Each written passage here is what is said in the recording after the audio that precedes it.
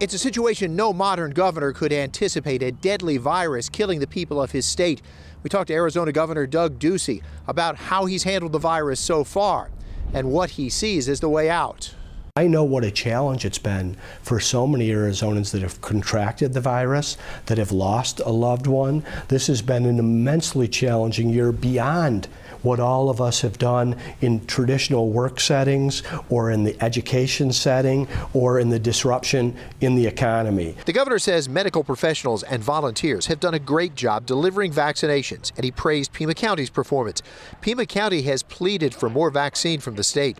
The governor says he's pushing the president, Arizona's U.S. senators, and vaccine makers to send much more vaccine. He says the state is working on better ways to reserve a shot online or by phone. And then the other thing is just that responsibility. I know people get sick of hearing it. I try not to get sick of saying it, but it's that idea of doing the fundamentals around personal responsibility and wearing a mask. The governor says he's listening to experts who say vaccination alone will not shut down the virus, that more restrictions should return. But the governor did not commit to adding to existing rules that require steps like banning large gatherings and reducing the density in restaurants. The governor says part of the reason he made teachers a priority for vaccination is he wants schools to reopen for in-person classes. He feels science supports the idea that schools present a low risk of spreading the virus. He plans to ask state lawmakers for extra funding to help students catch up from the effect of a school year disrupted by COVID.